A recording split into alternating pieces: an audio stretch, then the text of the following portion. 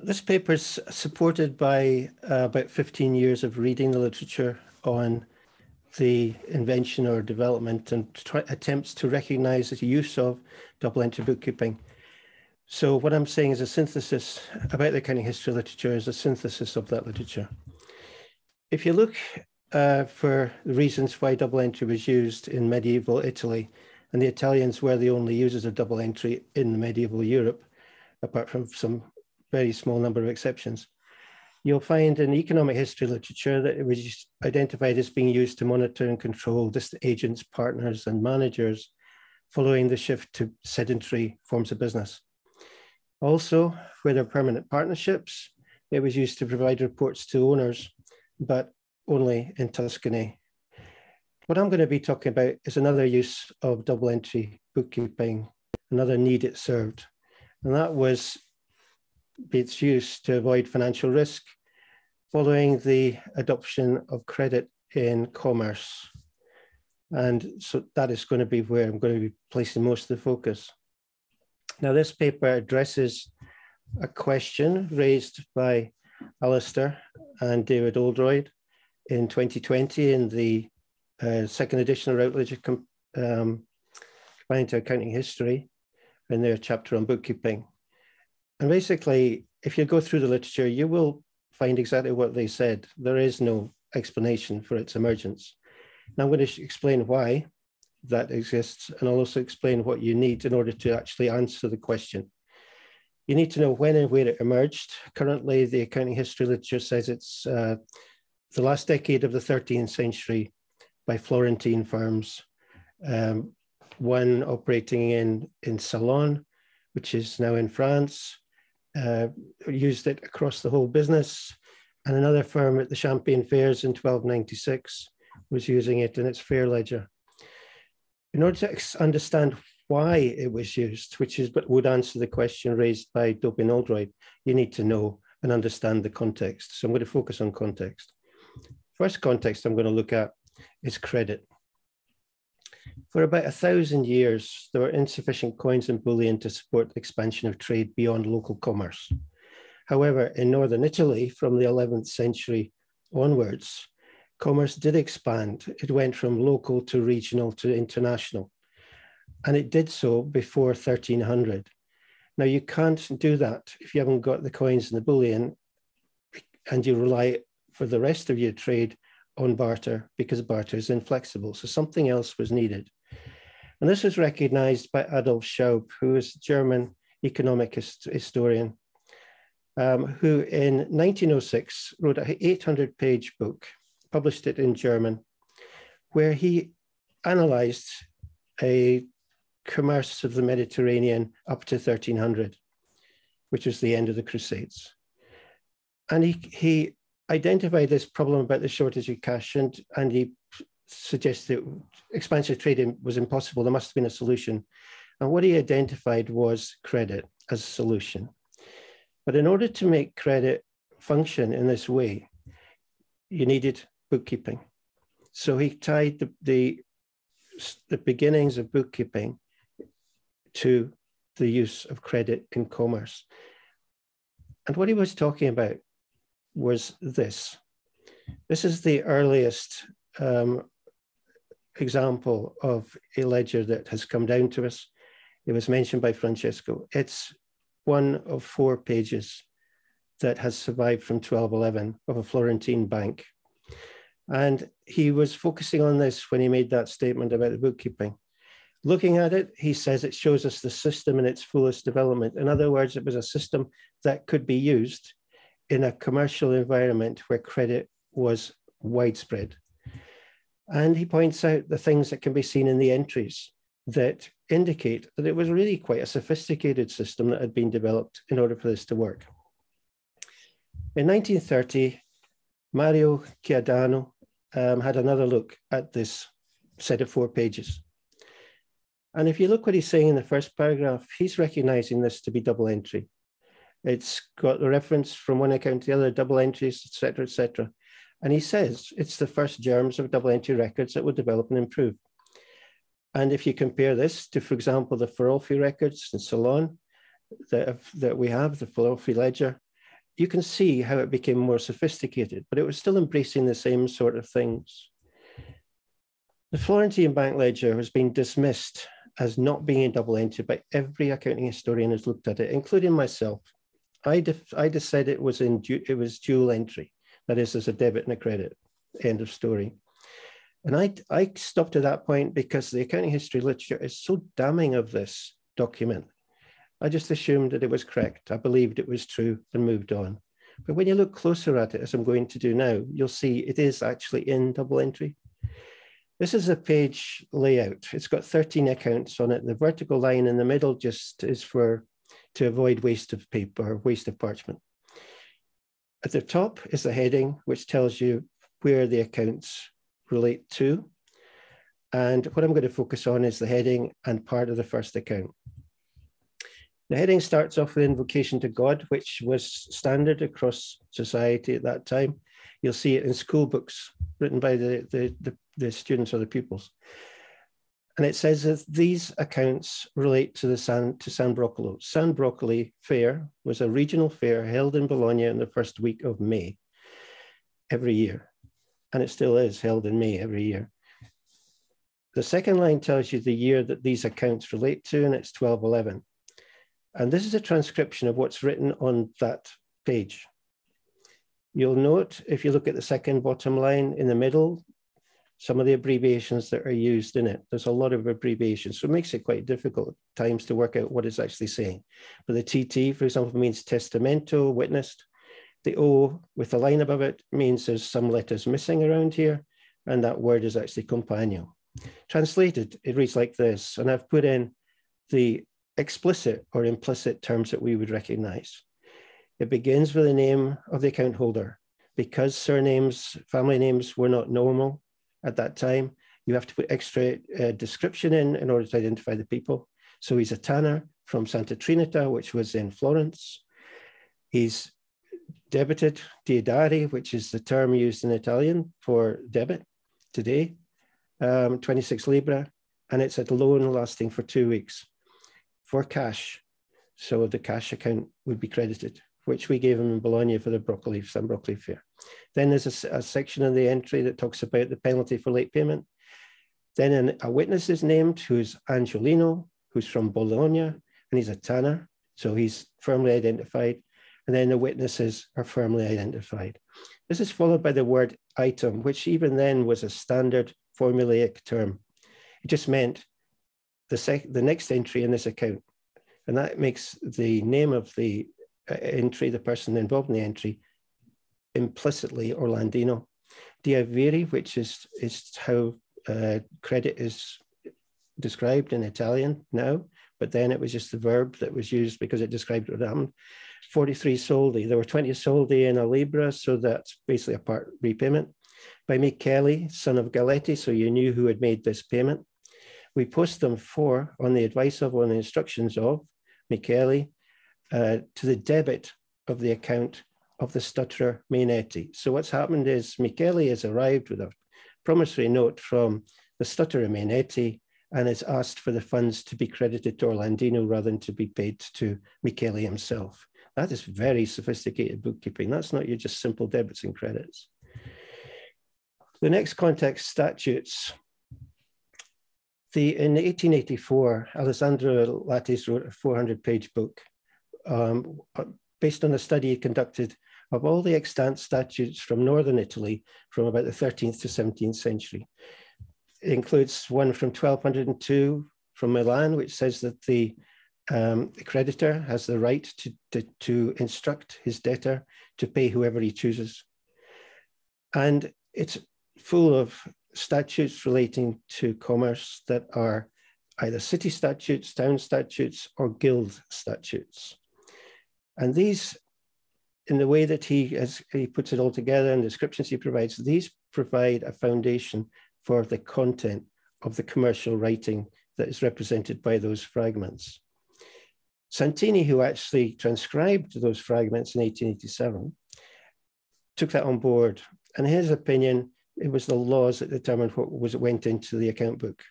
And it's clear, he says, that the jurists, the legal experts in 1211, considered it valid to write maintain commercial records in Italian. But bear in mind that the language of the law was Latin, of government was Latin, of the church was Latin, but that was not the language of the people. So if these records had been kept in Latin, and a lot of the people who would have wanted to know what was in them would have not have been able to read them. By putting them in Italian, everyone who could read them. And that's why they did it. Now that's known as pragmatic literacy. And I'll come back to that in a minute. On the basis of what he'd considered and from what he'd seen in the records, he said it was natural to believe that these had reached a point of maturity, effectively, that they couldn't possibly have been invented in 1211, and that this method, using the spoken language, must date back several years into the 12th century. So he's positioning the invention of double entry back in the 12th century. Now, in terms of pragmatic literacy, here's an example from Sweden, same sort of thing, movement towards the use of the spoken language in legal documents. It's effectively the same point. And that statement by Santini was ignored by accounting historians, as were the views of Schaub and Cardano. Accounting historians completely ignored them. Why were these ignored? For after all, they were basically saying, here's double entry, here's why it was used, here's what it contained, and the reasons for it. Accounting historians ignored all that. Why? Because of the definitions they were using. This is how bookkeeping was defined to me at 15 years of old when I attended a one-year course at school, which was effectively Bookkeeping 101. I never did any accounting. I never saw a profit and loss account or a balance sheet. It was never mentioned. We just did bookkeeping. It's also the definition in Collins Dictionary. The double entry bookkeeping, this definition is based on what Pacioli wrote, and it's what everyone would agree is double entry bookkeeping, I'm sure. And a double entry bookkeeping system, one in which all transactions are entered in double entry, all very straightforward at this point. And then accounting, it's a process of taking information from bookkeeping system and using it to prepare financial reports. Accounting is not the same as bookkeeping, but accounting history, when looking at double entry, begins with the accounting by looking for either financial statements, capital accounts, movements in the equity within capital accounts, or the possibility of creating those financial statements from the bookkeeping system. It begins there. If it can't see that, it goes no further. You'll see several examples in the literature of people who've written about the account books it can see, and because they can't see this evidence of financial reports or the possibility of creating them, they've dismissed it as not being a double entry. And they work through that to the double entry bookkeeping system back into double entry. And they ignore bookkeeping. And because they ignore bookkeeping, they don't know what books were used. So it's assumed in the accounting history literature, more or less, that they used a daybook, a journal, and a ledger. And as you heard from Francesco's talk, that's not what they were doing in Florence. In Florence, they had accounts that were held in the memorandum. They had accounts that were held in the merchandise book, not in the ledger. So it's a very different system. And how the accounting history should identify double entry is basically based on what double entry is. It's a bookkeeping system. So you start with bookkeeping, then look at whether it's double entry, and then look at whether there's a double entry bookkeeping system. And you don't need to look at accounting. It's separate. So if you want to know if double entry is being used, you should approach it using those three statements there. Now, Raymond de Roover, who came onto the scene in the 1930s, and spent a lot of time looking at Italian double entry in Tuscany. In 1956, he wrote about how accounting history had developed. And he said that under the leadership of Fabio Besta, who effectively founded the school, or the discipline of accounting history, they decided to focus on form and procedure. So it's what's in the account and what's done with it in terms of the accounting, or the bookkeeping. And he compared that to what was happening in the mid-20th century, where a younger generation was starting to look at what it's used for. And by implication, he was saying that Besta and his colleagues in the first 3 decades of the 20th century didn't look at that. They didn't look at what it was used for. They just looked at what it was. And he was referring by the younger generation to people like Federico Melis, in Tuscany, Florence, and the surrounding area, and to Frederick C. Lane in Venice. They were looking much more closely at what the information was used to do. And if you do that, you get an understanding of why it was used. But the accounting historians, the traditional ones, were not doing it. And in de Vruwer's opinion, they were doing the right thing, constraint informed procedure. So he defines double entry in the same chapter as duality and the existence of an integrated system of accounts, both real and nominal. That's accounts that go in the balance sheet and accounts that go in the income statement. And by doing that, he was eliminating any ledger that only concerned personal accounts from being described as being double entry. And he says that by having this integrated system of accounts, your books are balanced in the end, you'll be able to record changes in the equity, and you'll be able to, in the equity of the owners, and it allows the profit and loss to be defined. So he's really focusing on the ability of the system to produce an absolutely comprehensive set of financial statements. And that's conflating the bookkeeping with the accounting. And if they couldn't see those things, they just said it's not double entry. So as a result, if you read this literature, which goes back 100 years, bookkeeping is 100% the same as accounting. Why was that the case? Well, 2 years later, de Vruwer told us why it was the case. He said, things are so different now. We have not a clue why they are doing what they did. We can't explain what they did. Now, bear in mind, they had not been looking, the accounting historians had not been looking at how the records were used for management or control. They were just looking at what they looked like. So it's not surprising they couldn't understand why they were doing things. And he said, we do things so differently now, we can't possibly put ourselves in their place. And that's why the approach taken by the accounting historians in the literature conflates the bookkeeping and accounting, because it allows them to be Whiggish and focus on the financial statements. Whiggish history views history as inevitable progress and improvement. It looks back from the present to see signs in the past. So we know what a profit and loss account looks like.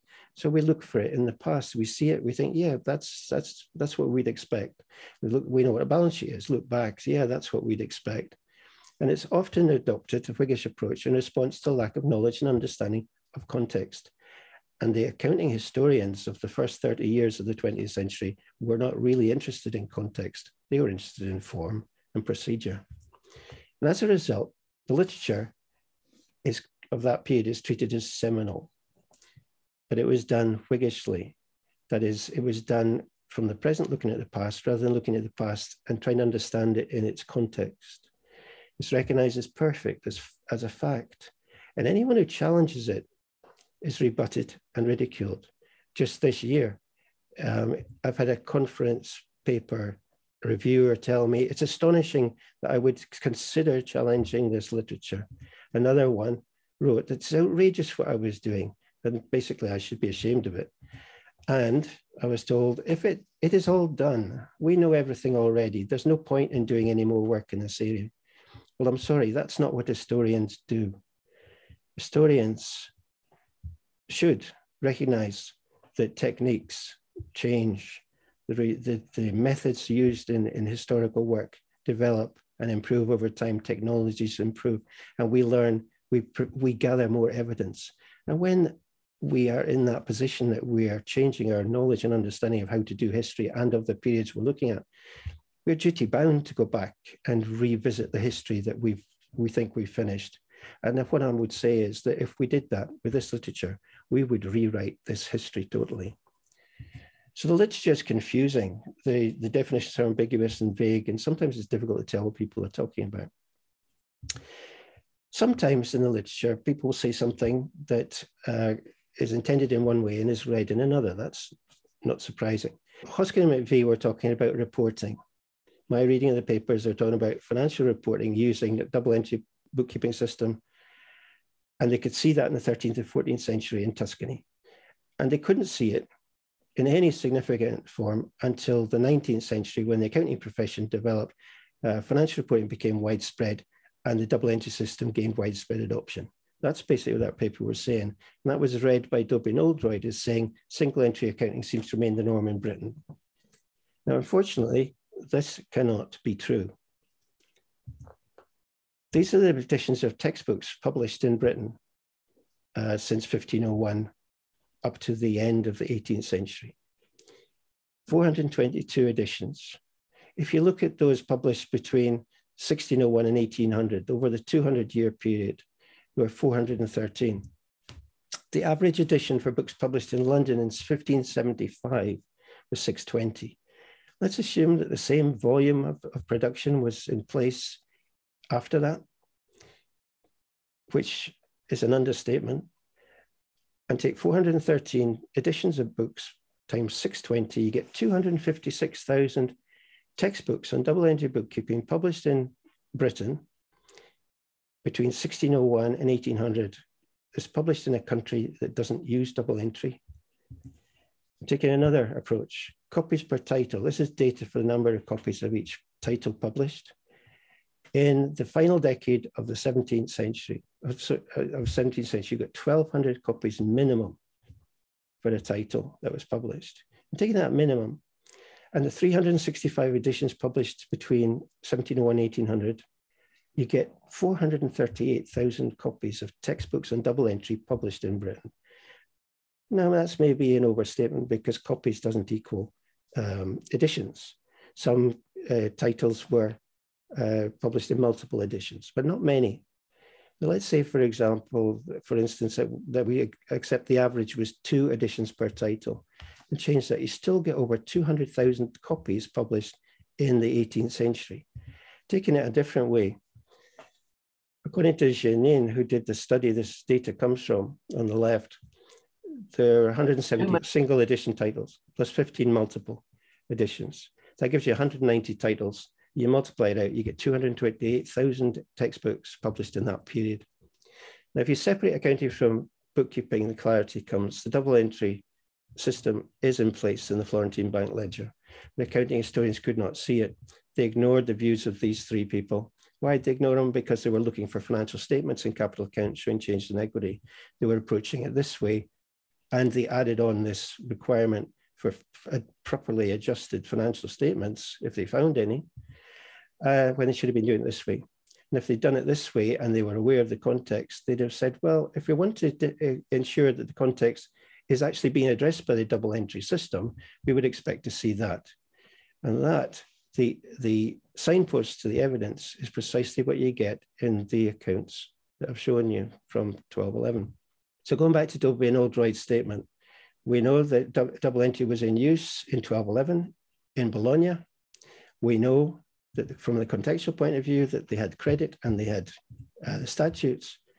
And that gives us the ability to prepare a causal diagram based on all that information to look at the invention of double entry.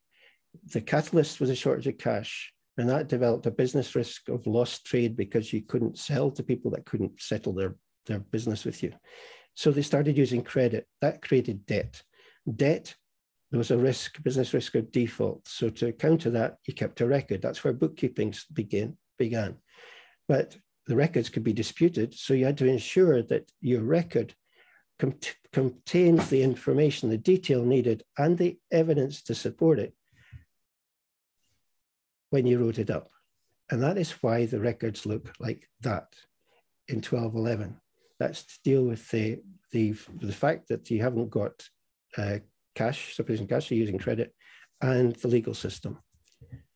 So in the early 17th century, double entry was used to avoid financial risk because of this reliance on credit in order for business to operate. And that is why this diagram can be constructed to demonstrate the reason, the explanation that Dobie and Oldroyd couldn't find and that you won't find in the accounting history literature.